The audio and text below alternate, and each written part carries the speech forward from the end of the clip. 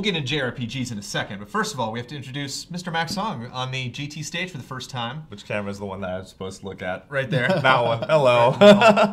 Yeah, I want to bring you, obviously you're going to be involved more in stuff that we're cutting on the GT side. You've worked with Andre Rene for a long time. Yes. So you'll be coming with us to events and fun stuff and playing lots of games. So was Tales of Xillia very important for you? Was that a game that you really focused on? I really love like the Tales series just in general. Obviously, it's not the first like kind of current gen Tales that they had, but this one was the one that like resonated the best because the previous Tales was still good, and there have been like different iterations of them, but this one was like really nice because it had this really elaborate system of like grouping and having your NPCs actually do something, which is great.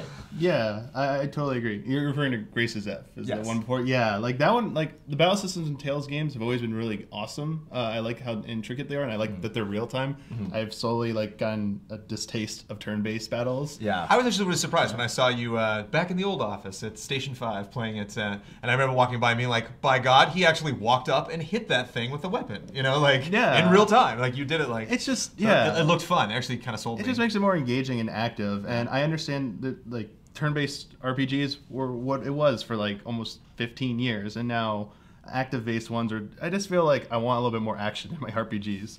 I agree. Yeah. I think it's a matter of like pacing because before that's the only thing that we had, and I don't know. I feel like when I was a child, I had way more ample time than now. But like it's just a matter of like it engaging me, you know. And I feel like that's sort of the way that all RPGs are going. Like the turn-based is either like a niche or it's really, really rare. So, I mean, but, you know, some JRPGs now are still striving on that, like Bravely Default's. Like that's, Child of Light, brand new game, brand new IP, you know, brand new tech behind that game, but still intentionally turn-based. Yeah. So there's still, you know, a market for it, but, you know, the thing that I loved about Tales, you know, the whole saga of Tales was just the fact that you could do that. You could, like, move in and, you know, just kind of have more control over your RPG than just it being like a dice roll. So yeah, I totally agree. And you were mentioning like, you know, with Xillia, what it did better than Grace's. I just didn't really get. I didn't like Grace's cast. I couldn't get into it. I couldn't get into the story. And Xillia kind of felt to me, harkening a little bit back more to like Vesperia style. And I was like, I loved Vesperia. This and Xillia was more of what I wanted with that. I kind of liked at the beginning. Initially, they like you could pick either Mila or Jude. And I was like, all right, maybe there's gonna be two different stories. It didn't exactly pan out that way. You got a few like insights into them, but I just like the cast of that. I was like, I want to play as these characters. I like actually want to see their storylines come to a resolution, whereas I didn't really have that feeling in Grace's. What I really loved about this one was, I mean, all Tales have, you know, like little side story, like you know, them all having a conversation with each other. I just felt like this cast was like a little bit more lively, and that way I felt like, oh, I want to invest in these people. And also just the story in and of itself, and having, you know, those centralized characters, like, and realizing what their role is, like, because, you know, Mila is a god, essentially. Yeah. So you have a god and a dude, and so, you know, if there isn't going to be some sort of interesting dynamic, then, I mean, I really don't know what you could possibly get, you know. But I just thought that the characters, also the way that they fought was very specialized. You know, you needed to have them linked to a certain partner to get a certain result. There's always that like element-based stuff, but this one was really more like healing and magic, and then like support magic and physical, like in your face kind of action too. So there was like a lot more tactics behind it.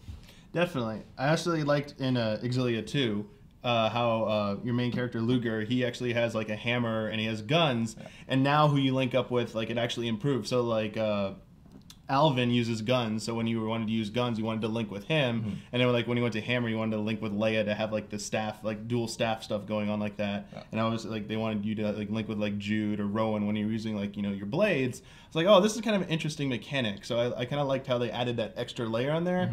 But in general, I felt it was a little underutilized. Unless you play like on the hardest difficulty settings, like on the normal difficulty, it didn't feel like you were really were required to use that as much. Yeah. So I don't know how you felt about that, if you really were using the weapon switching a lot, or if you found yourself just sticking to like one mostly.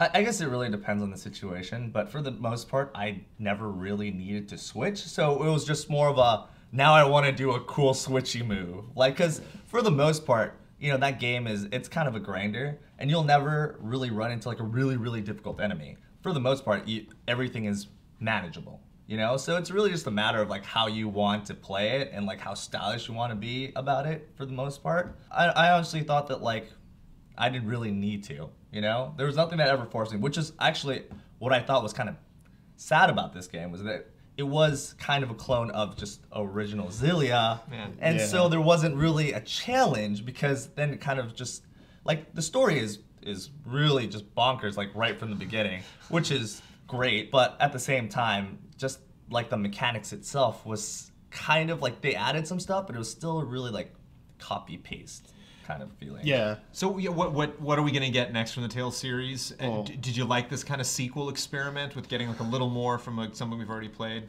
I mean, I like some of the concepts they introduced. I liked how they took it even a step further to try and focus on like the character chapters and give you more insight. That was like my biggest gripe of the game, is that it felt too much like the previous game, not just like the world, but the mechanics. It just added just a little bit more. Yeah. It's like, man, you should just like give me a new world to explore with these mechanics. I loved Xillia 1's mechanics. Just give me something a little bit new, so I'm excited about seeing these like new places. But going back to the same areas again and again, I was like, oh, I kind of just spent 40, 50 hours in the last game doing this. Yeah. I don't need to do this again.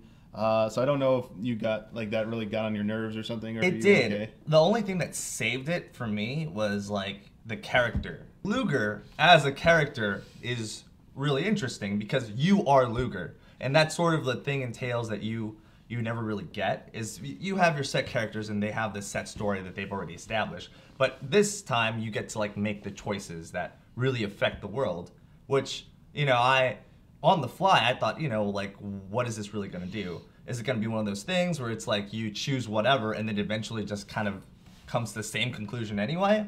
Which I did experiment, and it does kind of do that. But yeah, I liked having to be the guy that responds. So that was kind of cool. Yeah.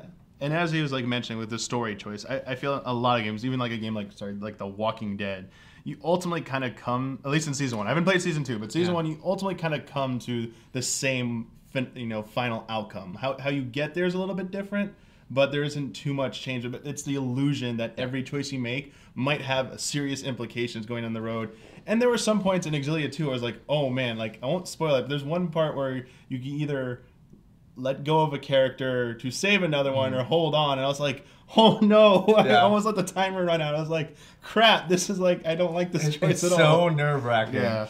And sometimes it's just really nice to be like, oh, I want to make this curry or make this tomato thing. Like, those just those little things. Like, for some reason, like, they really speak to me, because then I'm like, oh my god, this guy has a domestic life too. Like, you know, like really get in his brain space. Yeah. And I think something you see in my experience with JRPGs, kind of more experimental, fun story stuff like that, like kind of focusing on the humor or the lifestyle of a situation that you know, bigger games like Dragon Age will just kind of bowl right over. You know, they're more worried about the big picture than really getting to know these smaller characters and doing the fun side story stuff.